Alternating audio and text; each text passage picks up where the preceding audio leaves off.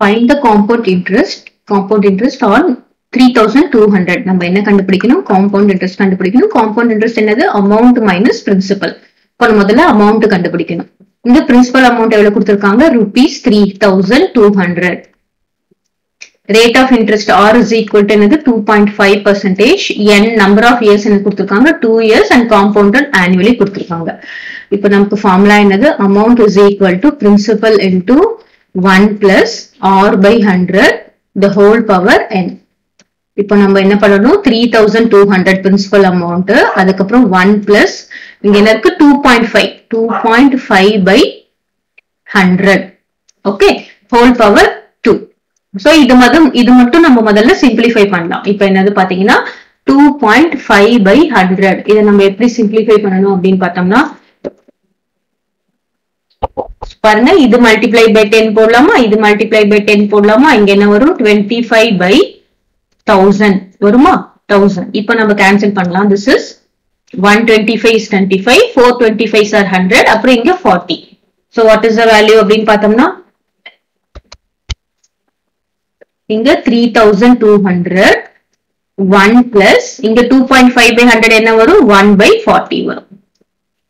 Okay, 1 by 40 the whole square. இப்போ நம்ம என்ன பண்ணணும்? 3200 into இதுக்கு நம்ம LCM எடுக்கணும். 1 plus 1 by 40 க்கு என்ன LCM? 40 denominatorல போட்டுட்டோம்னா this is 40 plus 1. அப்ப என்ன வரும்? 40 plus 1 is 41.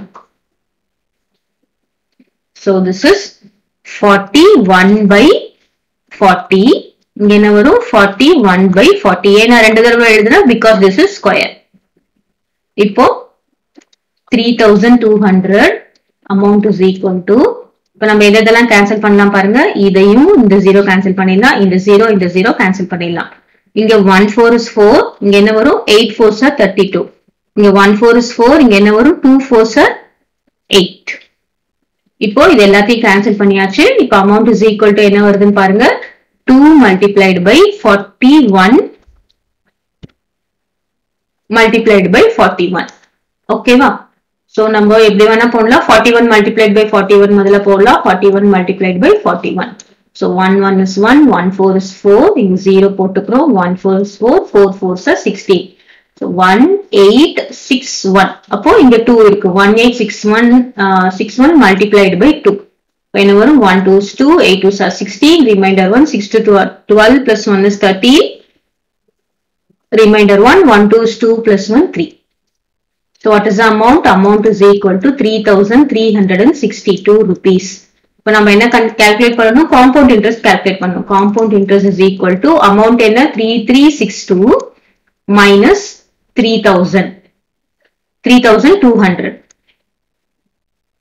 Right? So 3362 ல இருந்து 3200 subtract பண்றோம். 261. So what is the compound interest here? 162 rupees. Clear?